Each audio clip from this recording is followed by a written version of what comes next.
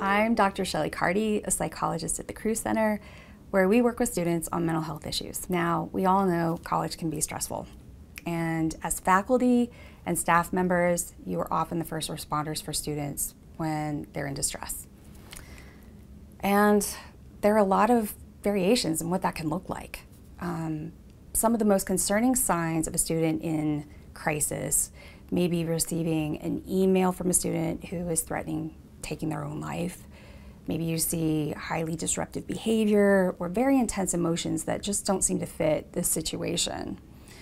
On the other hand, you might notice more subtle signs like missing class, or there's a change in their academic performance. They're not doing as well, depressed mood, or they're falling asleep frequently in class. Okay, let's say you notice some of these signs. Well, what do you do next? I would say first, it's really important for you to manage your own anxiety, if you have any. Well, let's say you do. Take a few deep breaths. You want to calm down any sort of fight or flight response you might be having in this crisis situation. This is going to help you a lot because it's going to allow you to be present with the student as well as be a better problem solver and advocate for them. Next, approach the student in a very calm, sensitive, and reassuring manner. You know, often students, when they're in distress like this, they feel out of control. So your calm, supportive approach is going to help them feel like things can actually get better. Okay, next, if possible, try to move that conversation to a more private area. That's just going to help with protecting their privacy, something we always want to keep in the back of our mind. Once you're alone with the student, obviously ask them about what's going on, right? Express your concern in non-judgmental terms that focus on their behavior that you've noticed. So for example, you might say, I've been worried about you because I've noticed you've been absent from class and seem withdrawn, and I'm hoping we can talk about this. I'd like to help. If the student's willing to talk to you about their current situation, listen patiently and with the desire to understand. So the way you're going to communicate this understanding is by repeating back the essence of what you've heard. Try to include both the content and the feelings, and then also follow up by asking for confirmation of your assessment. So it might sound like this. Sounds like you've been a good student in the past and are feeling frustrated and scared that you're not doing as well as expected. Is that right?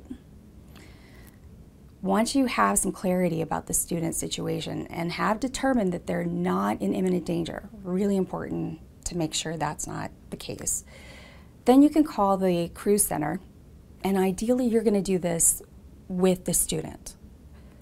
You and the student can then consult with one of us here at the Crew Center, and we'll determine best options, which would likely include connecting to our services.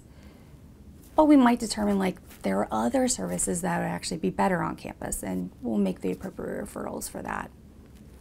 If, however, the student refuses to seek services with your help and, again, is not as in imminent danger, we encourage you to call us anyway.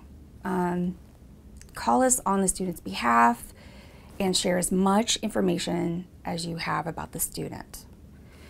And then you and whomever you're speaking with here will determine next best steps under those circumstances. So that might include instructing you to call campus or Morgantown Police. We might also decide to reach out to the student's emergency contact person if the student is refusing to be assessed by us or another mental health professional in the community. Let's say a doctor at Ruby Hospital Emergency Department. Okay, but what if, however, the student is in a life-threatening situation?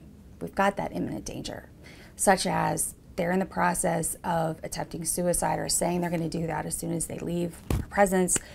Maybe they're in an unsafe situation or experiencing a medical or psychiatric emergency, such as a possible overdose. Okay, it is imperative that you call 911.